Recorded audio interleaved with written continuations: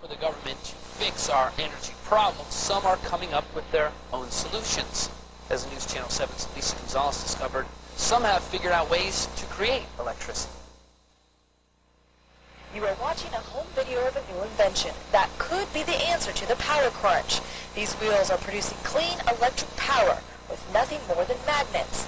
George Mitchell from Tennessee invented the electromagnetic energy after back problems kept him from returning to his career as a welder.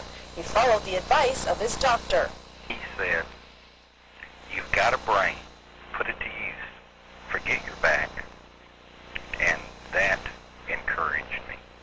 After seeing a show about a Japanese man who invented a cell phone that ran on magnetic repulsion instead of batteries, George Mitchell got a bright idea.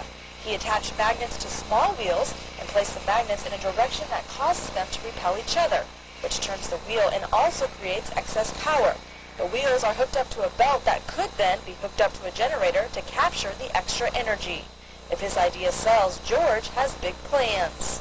I would like to start lots of foundations for hospitals, for humanity purposes, for homeless shelters, and anything that I can contribute by the gift that I've been given for this invention.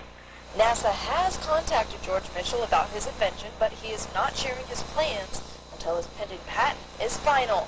If you would like more information about the invention, you can check out our website at krcrtv.com.